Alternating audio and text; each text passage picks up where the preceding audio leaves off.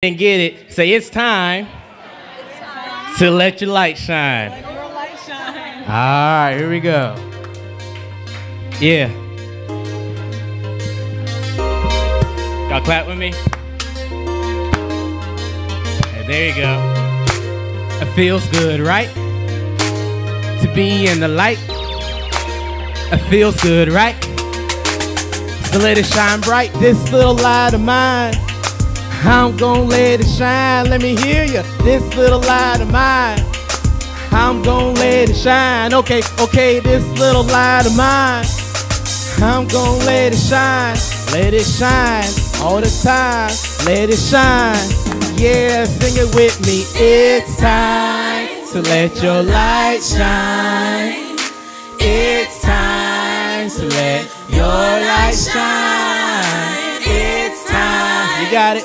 Light shine. I said it's time, y'all. It's time to let your light shine. See my light, my shine, my aura, my glow. You never seen me like this before. I know, but you got to know I didn't get this way alone. Like E.T., I had the phone home. How to return to that one that loved me first. Open my Bible and find life in every verse. God gave me eyes to see before I was blind. I'm no Scarface, but I know the world is mine. But I'm not talking about material things like Kobe and his 5 rings. Cause you can have boardwalk and park place, money to blow and a phantom with deep bass, with private jets to fly you from here to there and still be the Princess Britney and shave off your hair. Don't know about her, but I look good with a favor. I don't need MTV to let me know I got it. Make this little light of mine, I'm gonna let it shine. Let me hear you. This little light of mine, I'm gonna let it shine. Okay, this little light of mine, I'm gonna let it shine. Let it shine all the time. Let it shine. Yeah, sing it with me. It's time to let your light shine. Let me hear you. It's time to let your light shine. It's time to let your light shine. The world needs your light. It's time to let your light shine. Some of you that know me may be confused. Well, listen, this the guy that used to sing the blues, but then I couldn't see that I control my fate. Too surrounded by a world of hate. When I speak of hate, I'm not thinking of someone else. The time the greatest damage we do to ourselves. Ask God to take that depression from me, and like a caged bird, He set me free. From that day, I never felt the same. Kinda like Paul without the changed name. From the moment I added Christ at the equation, He affected my life. Could you see the radiation? Not talking ultraviolet, it's deeper than the skin. I'm talking x-rays, we're fixing what's within. I wanna live my life in every day in such a way that it affects the world. Yeah, I'm talking gamma rays. This joy I feel, I can't explain. If you give him a chance, he won't feel the same. I don't mean try like a new food I drink. Don't hold nothing back, in His love He gotta sink. Kinda like a ride at the county fair. So much better with your hands up in the air. The trust is love, and love is trust. Christ on the cross, try to sow as such. Let Him change your heart and renew your mind. Cause it's time to see, no longer be blind. Life is more than things we hold in our hands. If you wanna learn, He can teach you so you understand. Won't be a new shirt or your hairdo, but it will say there's something different about you. You got an inner glow and an outward shine. You can say you got this way because Christ is now time. It's time to let your light shine. Let me hear you. It's time to let your light shine. It's time to let your light shine. It's time to let your light shine. Amen. Amen. And we've been studying through the Gospel of Luke to find out that answer because it's the only question that really matters. And what you decide for dinner tonight honestly doesn't even matter. And what does matter is you got to make a decision on Jesus Christ. He's the most important person to ever live All of time revolves around him. Everything is about him. All the scriptures point to him. All creation cries out to him. All creation was created by him. He's all that matters, and we need to figure out who he really is, because it doesn't matter what even I say, or your grandma said, or your mom or your dad. We need to find out what God's word says. That's the kind of church we are. We study God's word. And so on that note, please do me a favor and open up a copy of God's word to Luke chapter 14. This Bible's all over the place. You're not going to offend anybody if you're on your phone. Please open up a Bible app if you want. Pens in hand, notebooks in hand. I'm going to do my best. I'm losing my voice. Pray for me. I got another service tomorrow morning, so I'm going to try my best to get through it, God willing. But open up to Luke chapter 14. We're going to read here in a little bit, chapter 14, verse 25 through 33. Just to let you know, if you're new, we generally go through books of the Bible. I'm not creative enough, nor do I need to be, to come up with something to help God with his cause. He's done it just perfectly in his word. And so we just go through it a little bit at a time, and we find out what God has to say to us. So I just want to ask you this question. Does God have your attention? Amen. Your full attention? Okay, awesome. I want to call my message tonight Christian Limbo. Christian Limbo.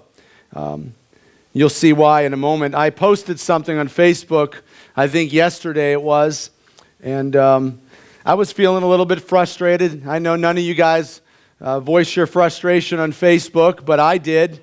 And I said this. I said that being a Christian means do what he says, not just believe who he is. Right? That's a good place for an amen. But the problem that I see too often is that people are lowering the bar, if you will. Lowering the bar, lowering the bar. What I mean by this, how many people have played Limbo in their life, right? That crazy guy in there. I couldn't do it right now. My back's been out for a week. And I'm just now straight enough to walk. I've been just way crooked, walking around like this for the last 5 days, but I'm good now. I'm here, and I'm praising God for that. I couldn't play Limbo today for sure, but I've tried back in the day. Woo, you know what I'm talking about, right? But sometimes in our Christian churches, we're lowering the bar. We're lowering the bar. What I mean by that is I see on social media, I see pastors posting pictures of them drinking at a bar, smoking a cigar, and hey, look at me, I'm having fun at my little organic beer joint. And you know what the world is saying? Oh, there's the drunk pastor. That's what they're saying.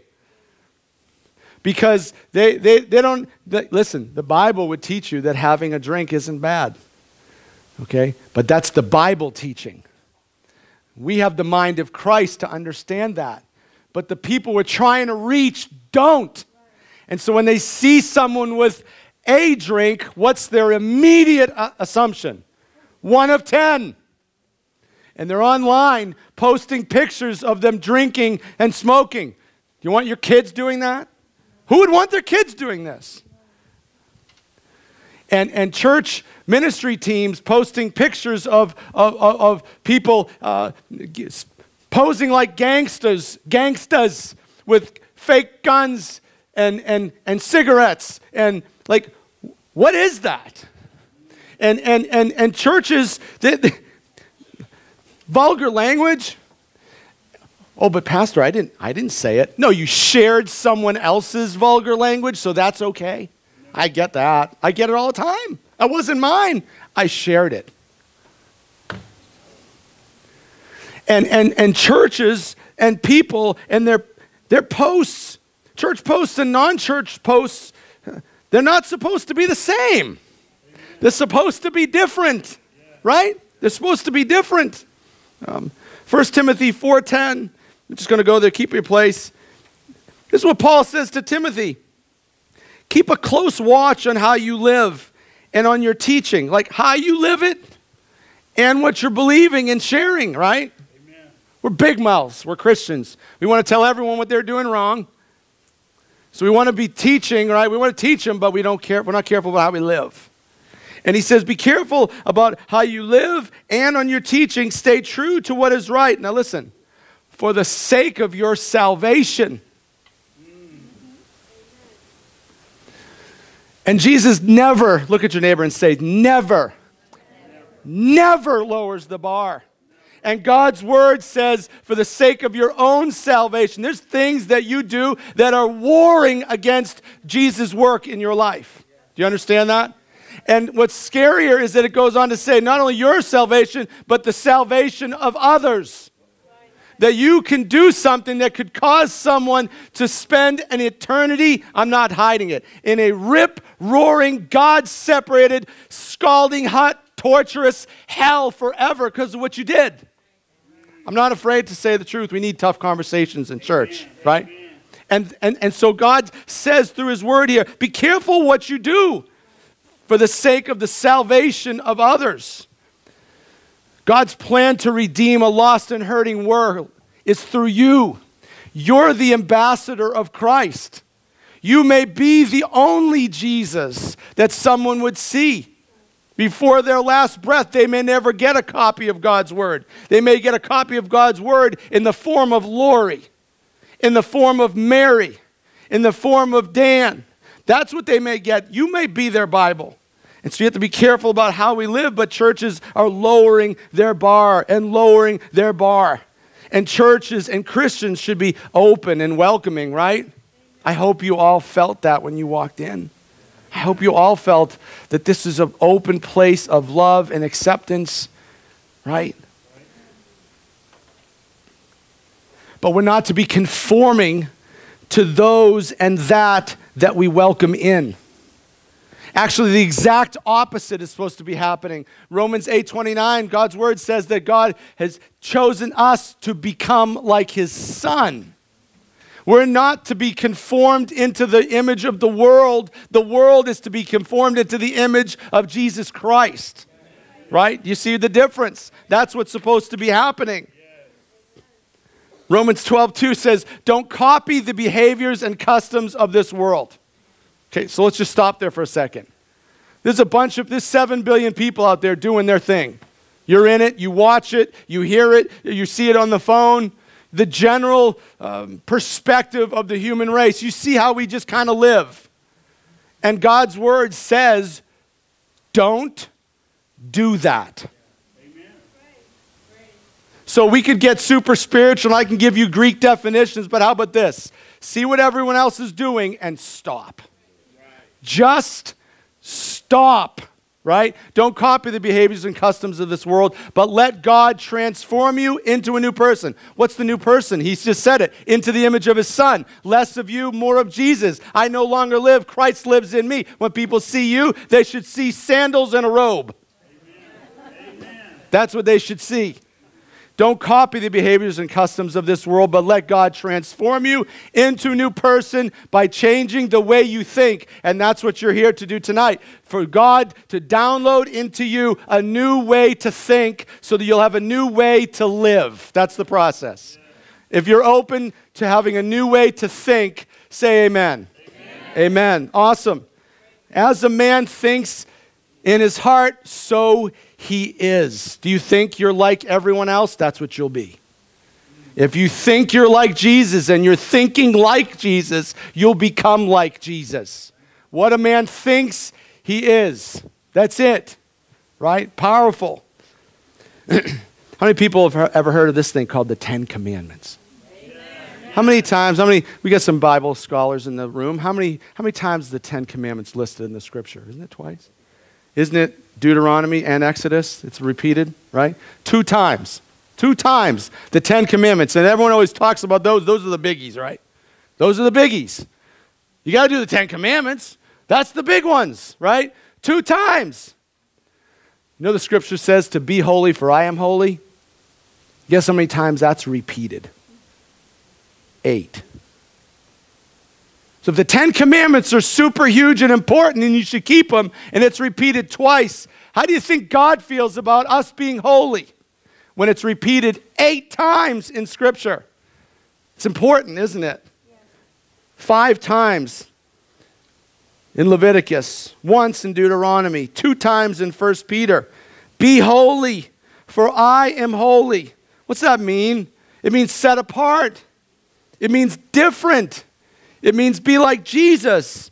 That means singular in purpose. That's why, what did Jesus come for? To accomplish this mission, to come to the earth and save you and build this kingdom. That's it. That's what he's here for. There was nothing else. He wasn't here to be nice to you. He was here to establish his kingdom. And if you're to be holy as he is holy, if he came to establish a kingdom, what's your only purpose on this earth? Let me hear it loud and proud. Establish the kingdom of God.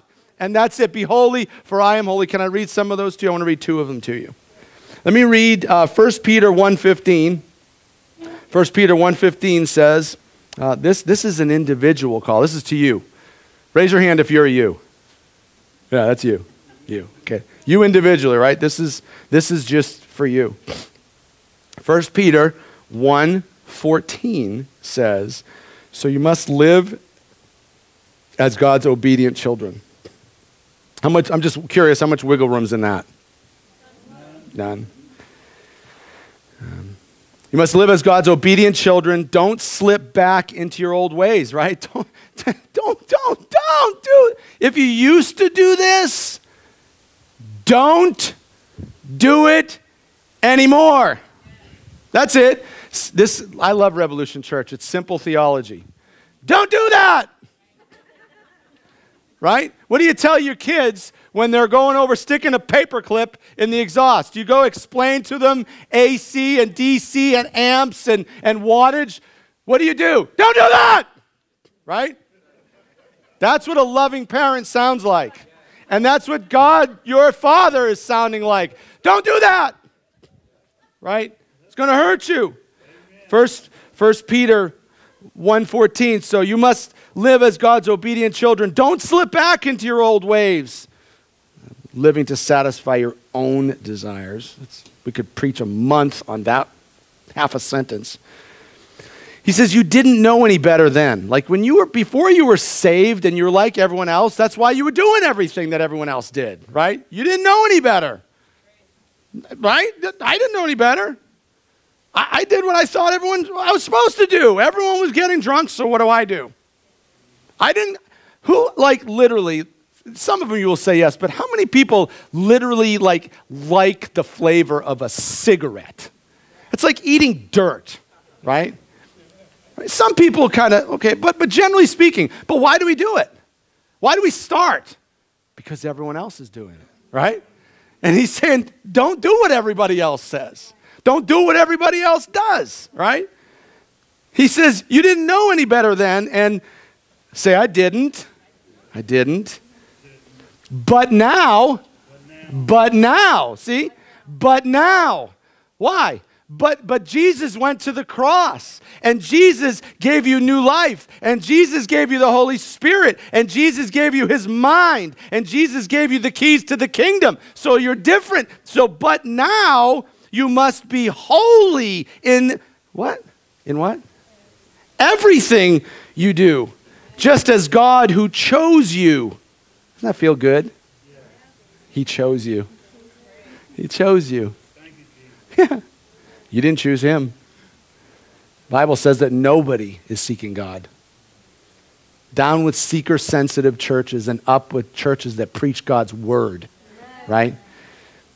God who chose you is holy. For the scriptures say, you, personal, just you. What's your name? Just say your name. I know there's more than that in this room. How about if we all do that one time? Say your name. 1, 2, 3, go. He heard you. You must be holy because I am holy. That's what he says to you personally tonight. Deuteronomy 23, you can go all the way back into the Old Testament. We'll go old school. Deuteronomy chapter 23. I can say it right now. I'm not in a rush tonight, so I didn't preach last week. You're hurting now. Thank you, Pastor Tom, if you're watching. Privileged and honored to have you as part of our family here. What a wonderful man of God, isn't he? Awesome, awesome. Just a great dad. Not that you're older than me. Not ripping on you, man. I almost called him Daddy the other day. He was just giving me good advice, man. I would just want to be like, thanks, Dad. It's awesome. I love you, Tom. So that 1 Peter 1:15, that's to you, right? You, okay? But you, according to the scriptures, have been placed into the body of Christ according to his good pleasure. So you're not here by mistake tonight. You're here because he drew you here by his Spirit, right? This was his call. It was his call. You might not have felt that tractor beam pulling you, but you had one on you. And he pulled you in here tonight to talk to you. And so not just the call for the individual to be holy, but now corporately right here, the Revolution Church family of which you are part of. This is what it says. The camp must be holy. For the Lord your God moves around in your camp. Do you feel him moving around? I feel him moving around in here all the time. He's here. This is our camp. It's our camp right here. The camp must be holy, for the Lord your God moves around in your camp to protect you and to defeat your enemies. You must not see any shameful thing among you, or he will, this is harsh, or he will turn away from you.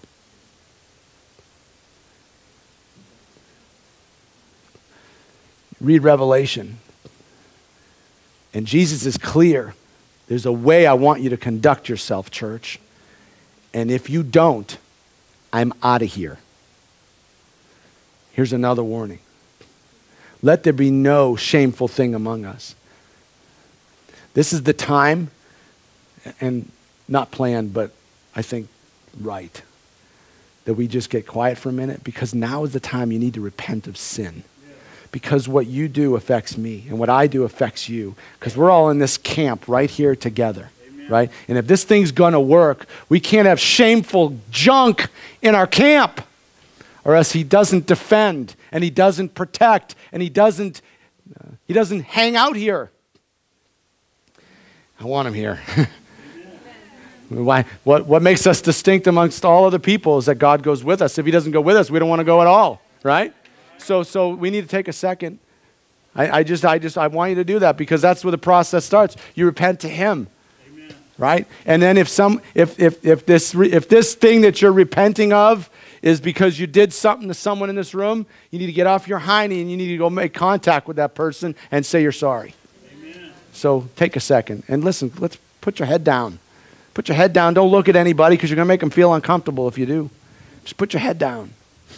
Give people the freedom to be able to move around if they need to.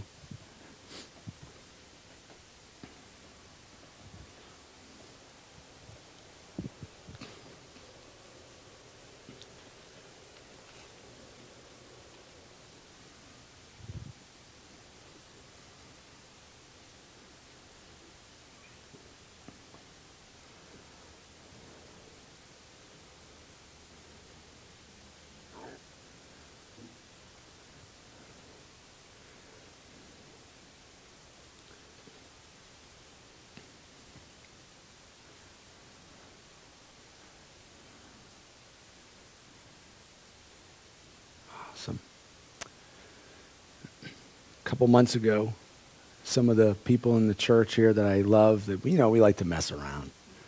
Can't have stuffy church. I'm so not about that, right? That's lame. If you want a lame church, go somewhere else. So we have fun. We rip on each other. We have fun. And so a couple of the people in the band, especially, because they're all nuts, and they sent this video over to me that I was to watch, and it was called the Swag Seminary. And so you'll see it. It's about the church where all the pastors have to be all cool, because that's what's going to work. So I want you to kind of check out this video if you don't mind. It's only a few minutes. My name's it's Doug. pretty, but pay attention. I'm a pastor from Oklahoma. I don't know. My sermons and illustrations, they're just not really connecting these days. So I tried everything: books, prayer, books on prayer, fasting. Nothing's really working. We grew up in church. We've just seen over time pastors just kind of become outdated. We wanted to create a program to help pastors kind of become more relevant. Help extend their reach. Just, build their platform a little. Throw a little juju on their beat.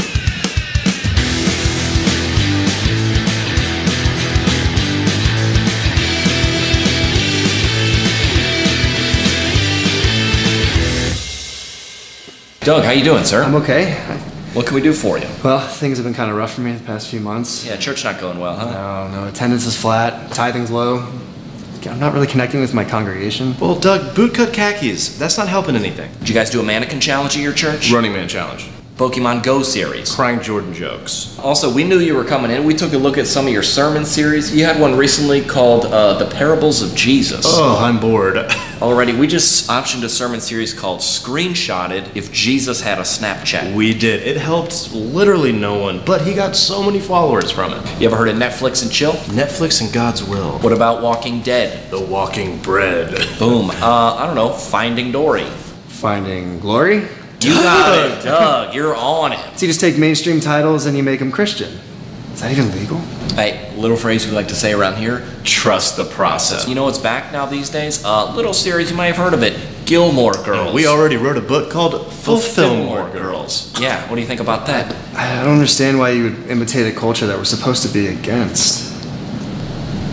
Let's hop on your social media. Let's take go. a look at that. There's a lot of things we can improve there. Doug, look, you posted an Instagram at a Kroger, okay? Oh, bad news, Doug. You don't shop at Kroger anymore, okay? Whole Foods and Trader Joe's is where you're gonna live. Outdoor farmers markets photos do so well for your new brand. Doug, we gotta hook you up with a personal trainer. Are you a member of a gym? It's real simple, okay? What we start with is the non-denominational multivitamin. That's just gonna give you a little bit more pep in your step, a little bit more energy on Sunday mornings. If you want to go a step up from there, we have the Grow Shell Gummies. What that's going to do for you is give a little more tone in the shoulders, make those sweaters fit a little tighter. Now, if you want to go all the way, Furtick Food. I don't know, guys. I just want to preach. And you will, but first, hair and makeup.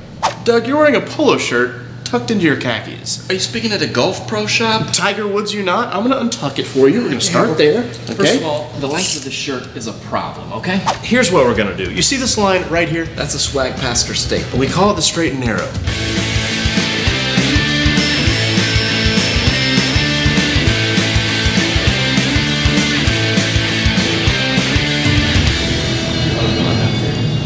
I don't watch it. I don't know. Wait.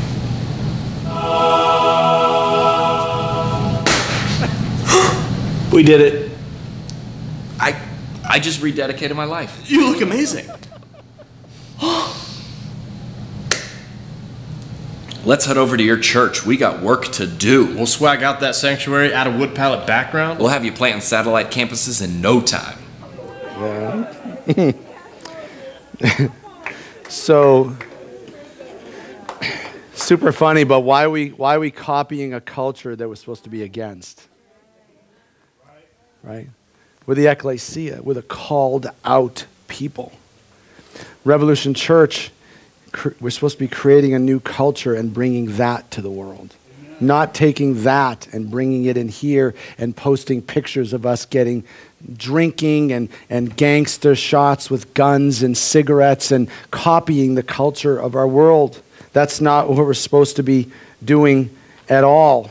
And I believe in an effort to be effective and to grow their church, many churches have chosen a lowered bar so everyone would feel welcomed and everyone would feel like there's easy access rather than preaching truth with passion and promoting purity of heart and holiness.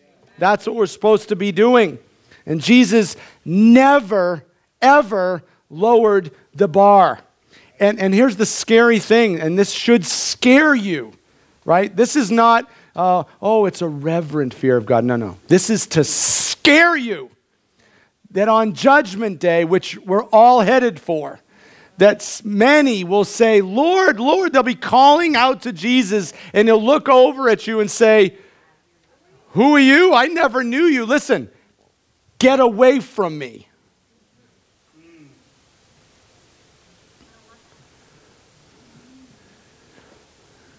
Deceived. We'll talk about that. But a massive Huge, full church doesn't always mean that they're all authentic Christ followers. I mean, we haven't read our text yet, but would you do me a favor? Look at the beginning of our text here in chapter 14, verse 25. What's it even say? A large crowd was following Jesus, and he turns around and he says some things. And what we're going to read here in a minute is he looks at a huge crowd, right? Who wants their church to be big? I would love our church to be, this is exciting. I would love to see, 20,000 people in our church, but they got to all be loving and serving the Lord. It's nothing wrong with a big church, but he looks at this big church, if you will, this big crowd of people, and what you're going to hear is he gives 3 really high bars, and no doubt whittling away at this crowd. Telling them things that's not just, hey, you got to believe who I am. No, he's like, here's some things that you got to understand and embrace and believe and live out in order to be a real follower of Christ. And so he looks at a huge crowd, a huge church, and he doesn't say, oh, this is awesome. Let's just tell them what they want to hear. No. Some of you aren't getting it. Some of you aren't getting it. And he starts to unload what they're not getting. Watered down, wide open Christianity is not Christianity at all. Love tells the truth. And love screams, imminent danger ahead. Stop, you're going to crash. That's what love does. And I'm warning you. Matthew 7:13 in the English Standard Version says, enter by the narrow gate, for the gate is wide and the way is easy that leads to destruction. The way is easy. If it seems like becoming a Christian seems super easy, maybe you're not. The way to destruction is wide and it's easy. Okay, being a Christian is not easy. Do you understand? It's not easy. And it says those who enter the wide gate to destruction that are taking it easy are many. Are many.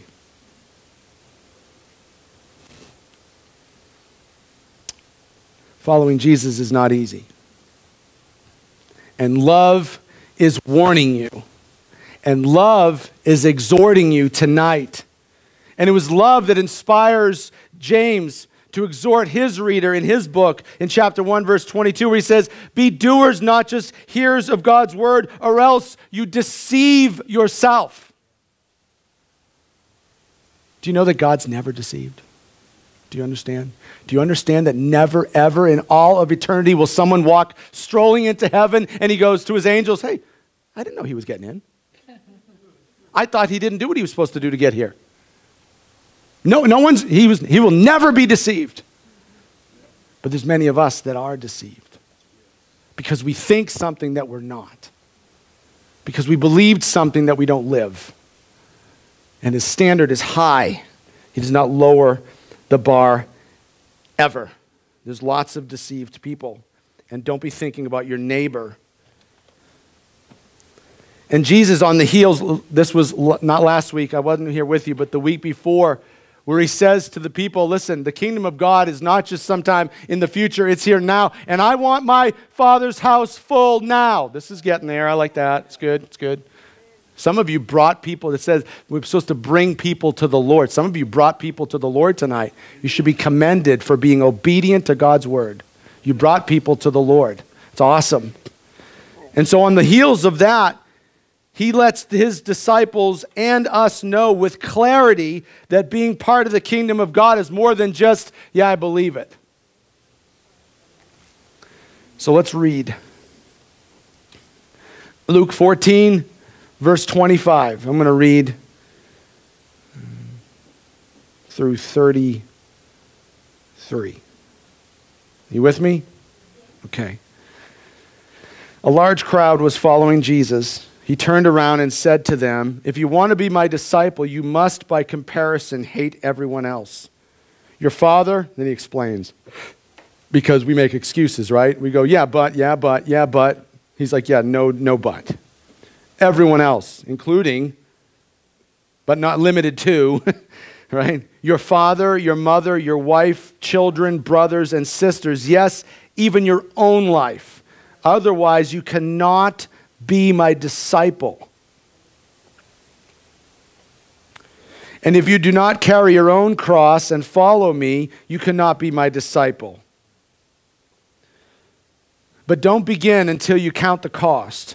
For who would begin construction of a building without first calculating the cost to see if there's enough money to finish it? Otherwise, you might complete only the foundation before running out of money, and then everyone would laugh at you. They would say, there's the person who started that building and couldn't afford to finish it. Or what king would go to war against another king without first sitting down with his counselors to discuss whether his army of 10,000 could defeat the 20,000 soldiers marching against him? And if he can't win, he'll send a delegation to discuss terms of peace while the enemy is still far away. So you cannot become my disciple without giving up everything you own. So I just jotted down a couple things. If you take notes, please jot this down. Becoming an authentic follower of Christ is not just believing. It's a priority change. You'll see it there in verse 25 through 27. Just going to read it again to reiterate.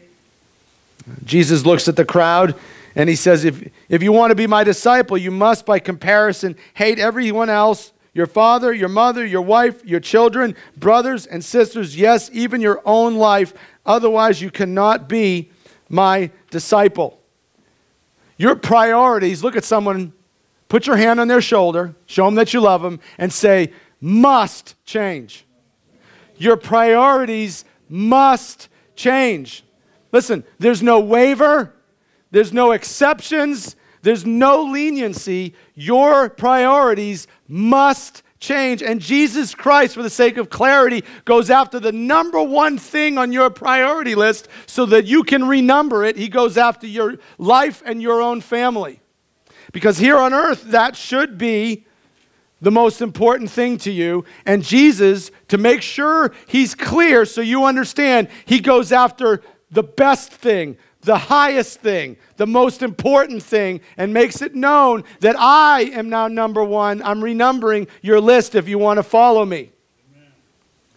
And if your priorities shift to Jesus and to his word and his mission and his church and his kingdom, then your life will reflect the shift. Listen, we need to have some honesty in church right now. Okay, I'm going to show you some pictures here in a second. And listen, nobody needs any religious platitudes of, well, this guy might be, and you don't know his heart. Okay, let's just pretend that you're alone and you don't need to prove anything to anybody. Okay? I got a question for you before we show a picture. Hypothetical. Let's just say next Saturday night at 6 o'clock, there's a Florida State football game on TV, right? Now, okay, right? So let me ask you a question. Who's most likely to blow that game off? This guy? Show the next one. That's painted guy, right? Is he, okay? There's that guy. And then here's the next guy, glitter guy, right? They're morons. We could call them moron guys. And don't say because they have the wrong colors on, because if they're in orange and blue, morons too. Universal hatred of anything that comes in opposition to the kingdom of God. I'm all about ripping it down. Okay? What are these guys? Listen, I understand we don't know them. I'm just using this as an example. The people that have glitter all over their face, they might love the Lord Jesus like crazy. But I'm just asking you, of the three groups of people, who's the group of people that are least likely to read Hebrews 10:25 that says, don't neglect gathering together, or Luke 14:23 that says, I want my house full? Who do you think's most likely prone to ignoring that? Glitter guy? Or a Bible study guy? I'm just using it as an example. That's all. Just using it as an example. Your priorities have to change. When you're a member of the kingdom of God, glitter guy shouldn't exist like that. That shouldn't be the biggest thing for you.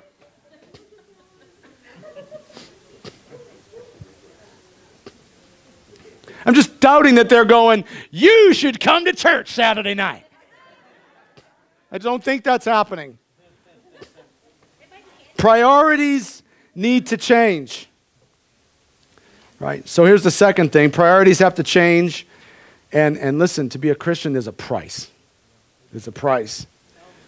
And we look at verse 28 through 30. It's not by accident that Jesus uses this verbiage. Don't begin the cost until you count the cost. Don't begin the construction until you count the cost. Being a Christian is going to cost you something.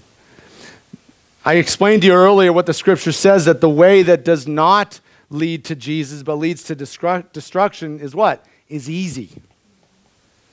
It's not asking much of you, actually. The devil would love to have 7 billion of us go, yeah, I believe in Jesus, and do nothing about it. That type of faith, if it's faith at all, which I doubt, asks nothing of you.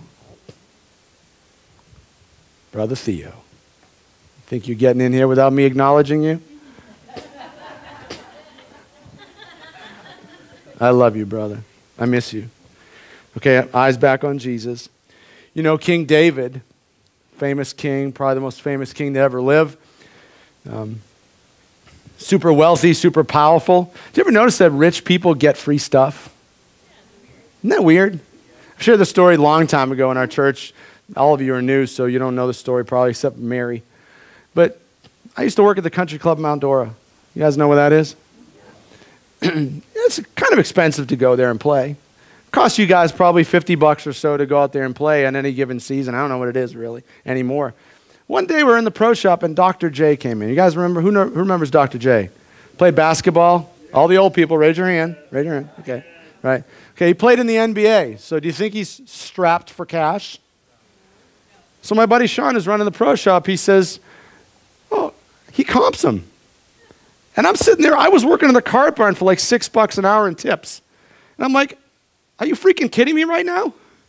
This guy's a millionaire and you just let him play for free and I got to pay $50 to play? How does that even work? Right? So it makes no sense. Give the poor guy a break, would you? That's the way the world thinks. But King David, who is Dr. J times 1,000, right? He says in 2 Samuel 24:24, I will not sacrifice to the Lord my God an offering that costs me nothing.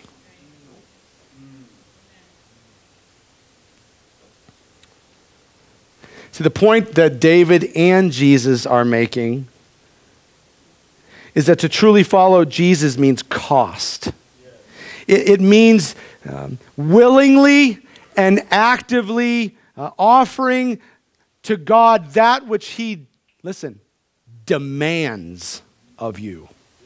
But doing it actively, which means now and continuous, and willingly, happily, cheerfully, because of all that he's done for you, and you realize his purpose is to change the world. You're like, what better thing could I invest in than that?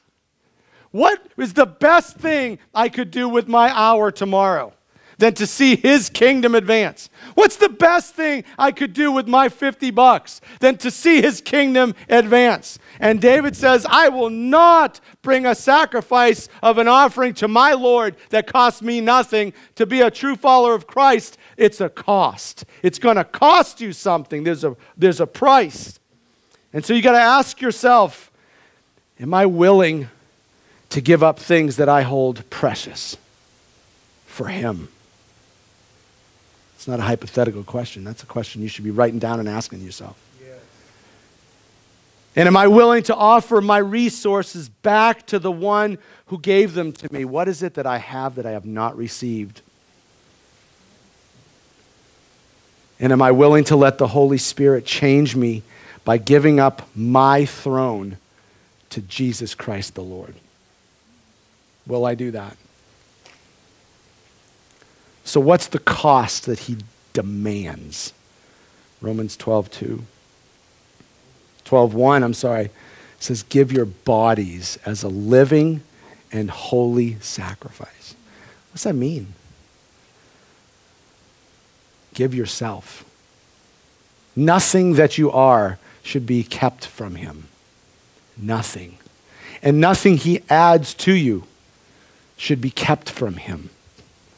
When the offering plate comes by, it shouldn't be shamed or shunned or run to the bathroom at that time. You should rush to it. Rush. If you don't want to rush to this church, rush to another one. I don't give a rip. But rush to give that which is his. He demands, listen, if you want to be a Christian, I want you to be a Christian. If you're not a Christian tonight, I want you to be a Christian. I'm not hiding that. I want you to be a Christian. I want to party in heaven with you forever. But if you want to be, this is what it is. It's not like some walk in the park and sounds better than Scientology. It's not like that. This is God's word. This is the truth. Everything I am for your kingdom's cause. That's what he's looking for. So your priorities must change. Your price must be paid. Just for clarity, your price for forgiveness and eternity, that's been paid. Oh, I got to give you guys another chance at that. Hold on. Your price for forgiveness and eternity has been paid. Awesome. Awesome. So that you don't pay for. I'm not going, indulgences here. Don't Martin Luther me and put some stuff on my office door telling me I'm doing wrong. That's not what I'm talking about. Your forgiveness and your eternity's been purchased. That price is paid. But to really follow him, if you're going to be like him, be holy for I am holy, remember? Cost him, cost you. You want to be like him, it's going to cost. So priorities must change, price must be paid, and then this, perseverance. Look at verse 31 and 32. You'll see it right there in the text. Not making anything up. It's just right there. First he talks about the family. Then he talks about counting the cost of construction, using all these examples. Talks about a king. He says, what king goes to war against another king without first sitting down with his counselors to discuss whether his army of 10,000 could defeat the 20,000 soldiers marching against him? War is attrition, right? War back, when he's talking about kings and soldiers, he's not talking about now when we're mad at someone and we want to get an ISIS guy, we put some coordinates into a computer, press a button, and it goes 10,000 miles across the earth and lands on his lap. No, that's not what he was talking about, right? They didn't have that yet. What'd they have? We go out to the field, right? You bring your guys, and I bring mine. Let's do this, right? And they start slinging swords, and they start whacking each other and killing each other, and they do it until someone's dead. And if your guys are still standing, you win. That's what war is. It's attrition. How long will you last? How long will you last? Will you see this thing through? Being a Christ follower, your priorities change, your price must be paid, and seeing it through to its conclusion is what it's all about. How about a couple of verses about that? You want some Bible verses? Yes. How about Matthew 24:13? But the one who endures to the end will be saved. Amen. How about Hebrews 3:14? If we are faithful to the end, trusting God just as firmly as when we first believed, we will share in all that belongs to Christ. You want one more? 1 John 2:24. So you must remain faithful to what you have been taught from the beginning, seeing it through to its conclusion. Can I tough this thing out, this Christian thing? This commitment to the Lord thing. Can I, will I hold on to Jesus no matter the battle, no matter the situation, no matter the circumstance? Will I hold? Will I last to the end? Will I persevere? 1 Peter 1:7. Just listen. These trials will show that your faith is genuine. It is being tested as fire tests and purifies gold, though your faith is far more precious than mere gold. So when your when your faith remains strong through many trials, I'm just seeing perseverance all through that, right? Don't you see it? When your faith remains strong through many trials, it will bring you much praise and glory and honor on the day when Christ Jesus is revealed to the whole world. The authentic follower of Christ, their priorities shift. The price is to be paid. It's going to cost you, and we must persevere to the very end. Look back in the text, back in Luke 14, and you'll see kind of like a summary of all of what he has said here in this section of Scripture. He kind of wraps it up here in verse 33, and Jesus says, this is just an amazing, talk about not lowering your bar. You ready for this? I mean, we're lowering the bar. Listen, you can come to church and you can be a Christian. You could be a pastor and you can break them all the rules. We don't care. Just make sure you show up to sweep the joint. And you can sin and you can break God's law and you can be an affront to the Holy Spirit. You could do that. Just come. It's all good. Listen, we need to let everyone come. But we're not to be conformed into that. They're to be conformed into this. Right? And so here's the bar that he sets. He says, so you cannot become my disciple without giving up everything you own.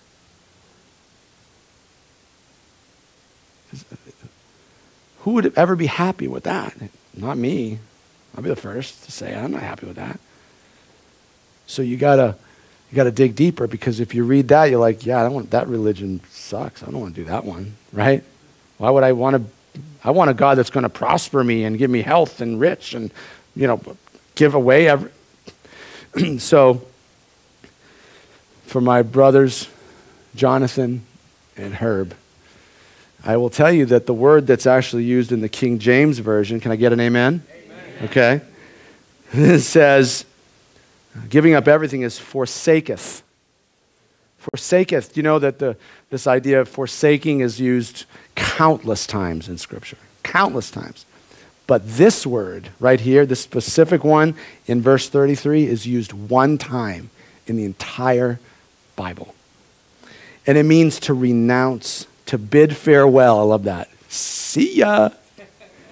Amen. To leave behind, to send away, to depart, to dismiss. Luke 17:33 gives us some indication what this means. If you cling to your life, you lose it. If you let your life go, you save it. So the point that Jesus is saying here is, and if you study the Scriptures, and that's why we're a Bible church, because we want to get the fullness of what God's Word would say. It says in the Scriptures that I'm the Lord God who teaches thee to profit. So it's not like he doesn't want you to be blessed. He might want you to actually be rich too. I don't know. I mean, that's up to him. Some people get it, some people don't. That's his decision. All good things come from him. Every good and perfect gift comes from above. That's his decision, right? He tells us to work hard so we could gain material wealth to provide for our families. Like, it's in there, right? So it's not like he really wants you to give away everything. It's got to mean something. It's got to mean something. What it means is, like, are you willing? Are you willing to take everything that you have and put it in its proper place? Your wife, your husband, your children, your job, your church, your pastor, your best friends, your money, your time, everything.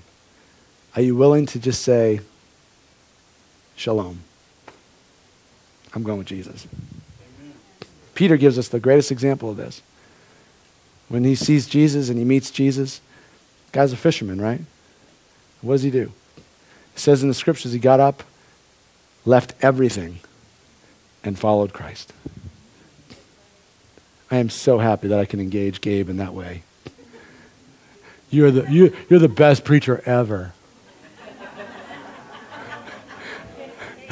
I love you, Gabe. So, I love you, dude. I love you, dude. So Peter, right? He's a fisherman, right? So like that was his job, right? He was fishing. Is that his job now?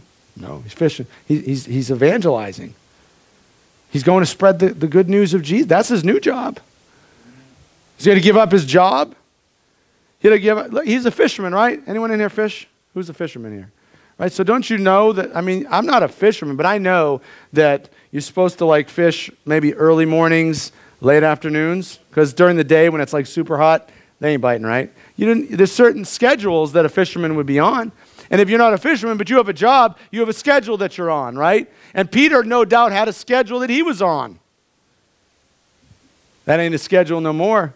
When Jesus got up and started walking, Peter got up and started walking. When Jesus stopped and sat down, Peter sat down. He was willing to give up his job, willing to give up his schedule, willing to give up his home, his family. He had to get new friends, old motives, old priorities, old language and behavior and strategies and habits and patterns. Oh, I always do this. No, not anymore. This is what no, not anymore. This is the way I was made. No.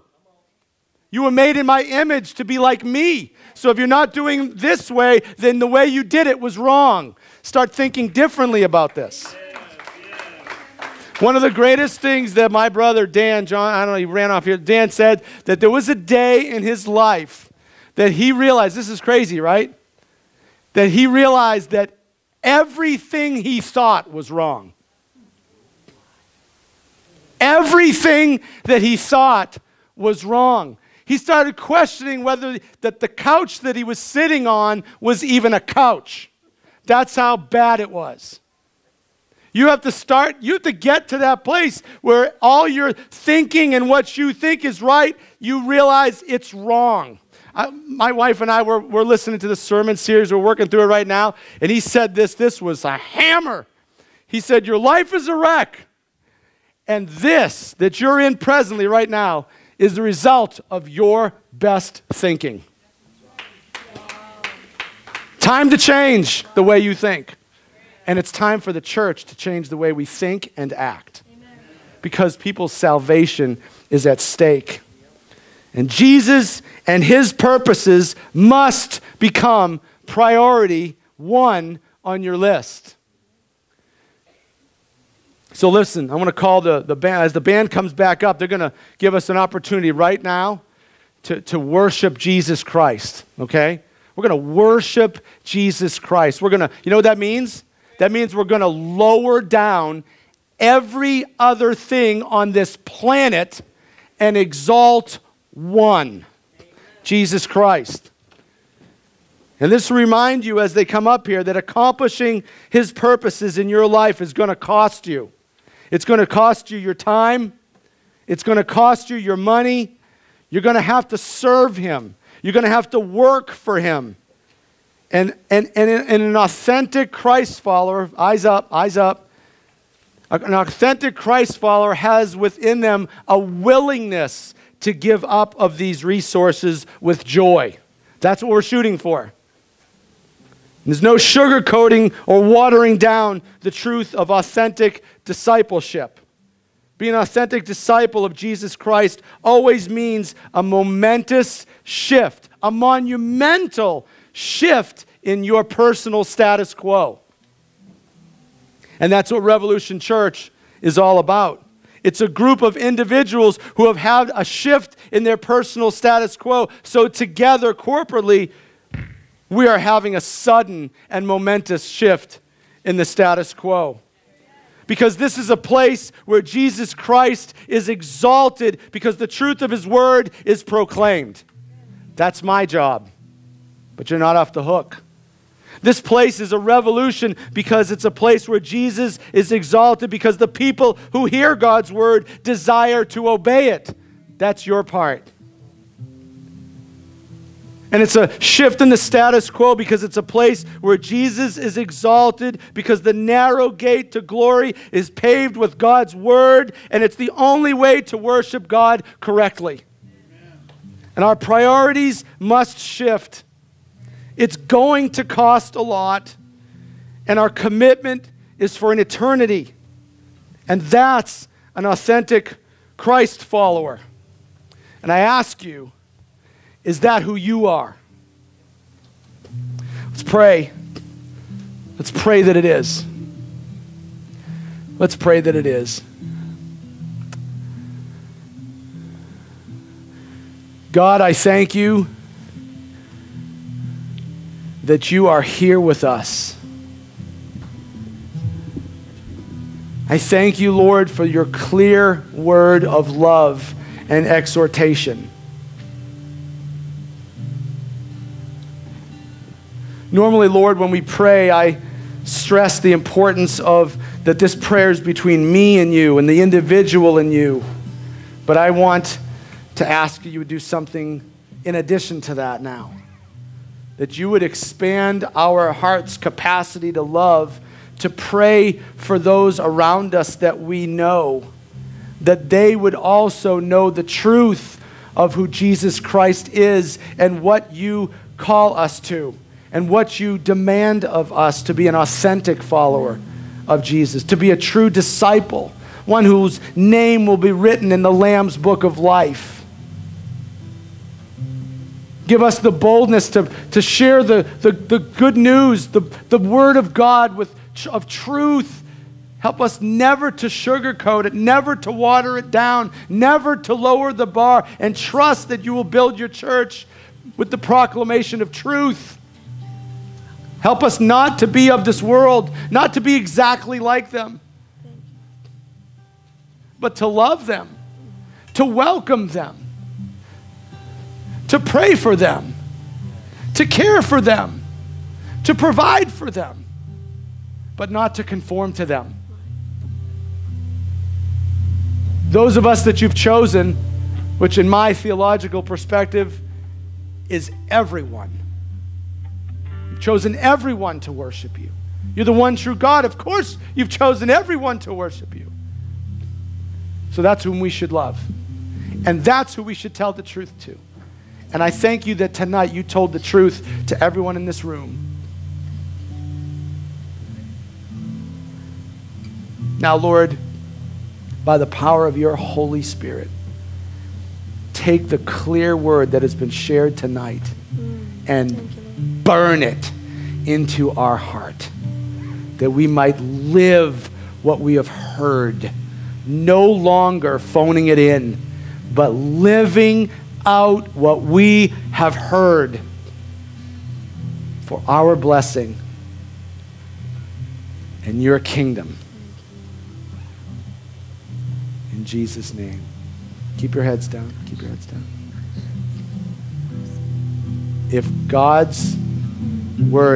God has spoken to you tonight and you heard his voice personally, please raise your hand and leave it up. If you need evidence, let's keep your hand up. If you need evidence that the God you're going to sing to right now is real, open your eyes and look. He's alive. Amen. He's alive. Stand up and let's sing to our risen King.